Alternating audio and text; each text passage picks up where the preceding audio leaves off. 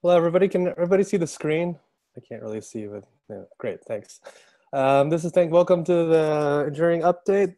This update will be actually focused very much on Geo, but I wanted to start with introducing new team members on our engineering team. We've got one platform member, Michael, front end. We have new UX lead, Tim, and when he joined us as part of the core team. And on the production team, we hired two more people, Ela and Jason, both in Europe and Asia. And we have a new UX lead, Sarah Veselov. So really excited to have you guys on board. And now I will launch into a completely different topic because a lot of people have asked me about, well, where is Geo today? And when is it going to be ready? And what does it do? So I'll first start with the pop quiz. What is GitLab Geo in the first place? So is it A, GitLab's master plan for world domination? Is it a feature that improves productivity because you can clone from different zones? Does it provide high availability? Well, the short answer is really 2 through 5. We love world domination, but that's not really the goal right here. It's a tool we want to use to be able to migrate from Azure to another cloud if we need to, but we also want to have a live backup that we can fail over to in case something happens on our cloud provider. So in this, slide 5 shows the current diagram for what Geo does today. We have a primary on the left, that might be like your GitLab.com instance, and then the secondary is on the right, which is basically a clone. And right now we replicate repositories, LFS objects, and user uploaded attachments, and we do this. Most of the bottom two things, the LFS and attachments, we do it over HTTPS. On the repository side, we just copy things over a standard Git clone. The one thing I should point out is one thing we added in 9.0 was this geo tracking database. So normally we have, on the primary, we have our normal Postgres database. On the secondary, we also have a Postgres database that is a read-only secondary of that database. So every change that happens on that primary gets automatically reflected on that secondary via standard Postgres replication.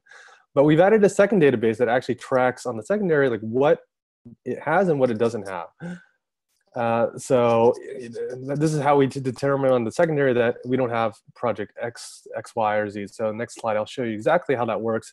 So on the left, the secondary has a list of the projects it should have, and on the right, it has like this project registry that indicates the ones that it actually downloaded. And so if it notices that it missed project 3 and 4, it'll go off and try to clone that. And we put a lot of effort into improving that over 9.0, 9.1, 9.2.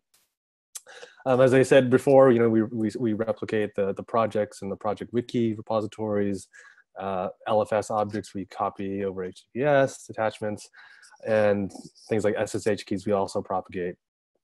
In 9.2, we've improved the UX a little bit. This is the status screen that you see if you go to a Geo admin page.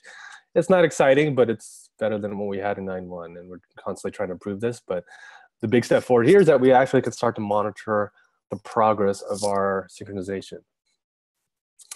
I alluded to some of this and accomplishments from 9.0 to 9.2. We added the secondary tracking database. Before 9.0, we never tracked which uploads were actually going into the database. So if you attach something to your issue, that would just get uploaded, and we wouldn't actually know about it, except for if you looked in the file system, you happen to upload this PDF or image, whatever you uploaded. So now we actually track that in the database, so we can actually figure out what has actually been changed on the primary. I mentioned the repository backfill sync. So when you bring up a new secondary, it figures out it doesn't have these projects. It goes off and tries to clone them. It tries to figure out what has been updated, and then goes and tries to do a git clone or git pull.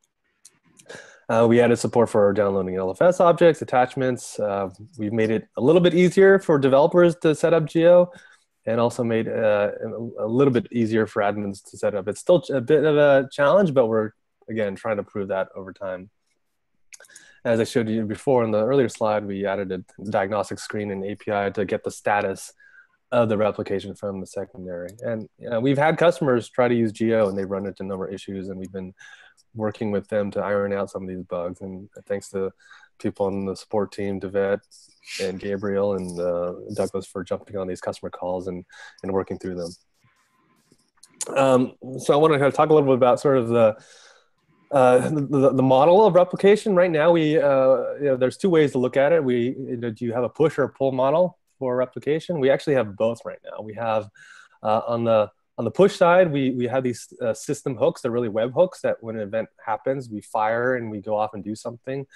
So for example, when you push a commit on your primary, we fire a system hook, and that gets communicated to the secondary. Secondary says, oh, that repository has changed, and does a pull, right? So the good thing about that is something that happens on the primary gets immediately reflected on the secondary, assuming you have network connectivity. The bad part about that is that you're not guaranteed that these hooks actually go through, nor are you guaranteed that they arrive in order, right? So if you consider project deletions and creations, that becomes problematic. If you have something that's supposed to delete a path and then create the same path again, if you get that out of order, things could get messed up. So that's one reason why we're going to consider moving away from it. In the pull model, we have asynchronous workers, sidekick workers that go and just repeatedly run. They run every few minutes and decide, has anything changed? And then they go and try to update either the repos or the attachments or whatnot. And the good thing is they're regularly scheduled. They're not dependent on user activity. So if you have an idle instance, it should just pick things up. Again, the downside is that you may not get updates fast enough. You might do a push and you might wait minutes for it to update, and that's not necessarily a good experience for some users. So that's kind of how we have both right now, but we are going to move away from that. So as I mentioned earlier, this is kind of what happens when you push a commit on the primary on the left. It gets handled by the post receivers handler, fires off a webhook. But again, if that connection between the primary and secondary is not there, this doesn't work, and it will retry over time. But again, that becomes that you get into ordering issues and idempotency issues and things like that. So what are we doing about that? We're talking about creating an event log. So you know what happened on the primary, and you can kind of replicate it on the secondary.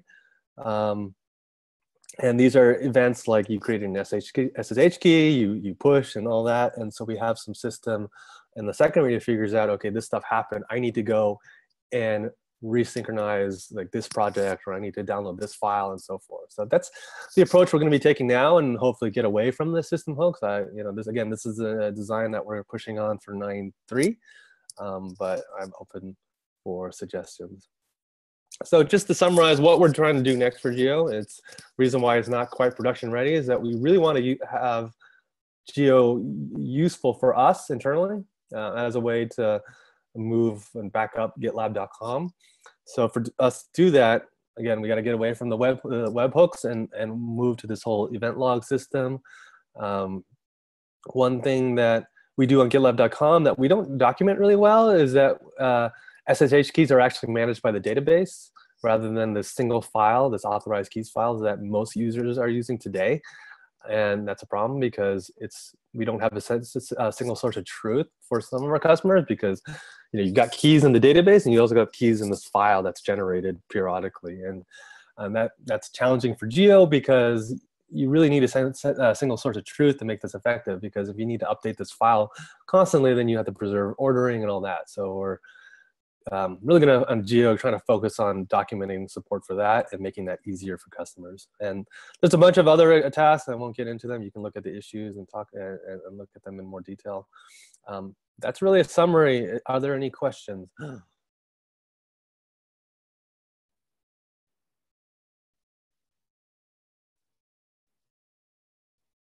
Yeah, Jim, you mentioned why spokes. Yeah, that's a little bit of solving a different problem, the distributed Git problem. That's something that is on our radar, but not really for Geo right now. That's replication from like a Git low-level abstraction. So something like Gitaly, once we have that in place, will allow us to consider how do we do replication at that level. What do we think is 9.3, 9.4, 9.5? That's a good question. A lot of this stuff is challenging, so we're still trying to figure out the time frame. 9.3, I think we're going to push on creating the event log and making Geo a bit more robust for enterprises, so that if a customer has an instance in China and one of them in New York, if they're disconnected for a week, we can pick up where we left off. And that's really the goal, to make it solid. So I think 9.3 will make a lot of progress on the event log, probably a lot of things to work out there.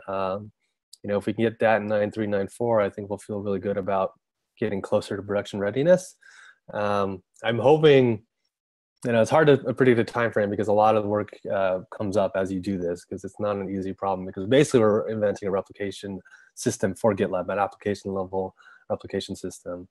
But I think we'll feel really good about it when we start actually using it for GitLab.com and we start finding issues and working them out and working with our customers that actually have production deploys of Geo in DR. Any other questions? Do we think anyone will run all the repos from one continent? That's a good question, and that's why I have this item of adding support for selectively replicating some groups or projects. We've heard from customers that they don't necessarily want to replicate everything, so we do need to have an option to say, look, only pull these things down, and that's an optimization that we can add. But yeah, I definitely think that's a use case, but right now we're focused on just making this work. Does the DR work currently? Like I said, it works at a basic level. The challenging thing about DR is things get out of sync. You get run into errors and things like that, and you've got to be robust. So at a basic level, we have primary, secondary, we've been testing. We have customers sort of using it. For 9.2, it'll be a much better place. Like I said, it will keep repos up to date, assuming nothing goes wrong. But the challenging part is things do go wrong in practice, and Geo is going to have to tolerate these failures and try to recover. And for example, if a repo gets broken and we can't download it for 10 times, we should try to just wipe it and try to re-download it again and see if a clean state will bring it back to life. So things like that make Geo a challenging product.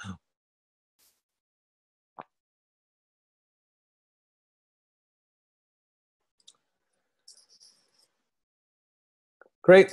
If there are no other questions, thanks for joining. Yeah, I'm glad this was helpful. I know this was really focused because a lot of people are not aware of what Geo is happening in Geo, and so instead of giving a broader update, I decided to focus on that. So perhaps next time I'll do a broader update. So thanks everyone for joining, and see you next week. Have a great weekend.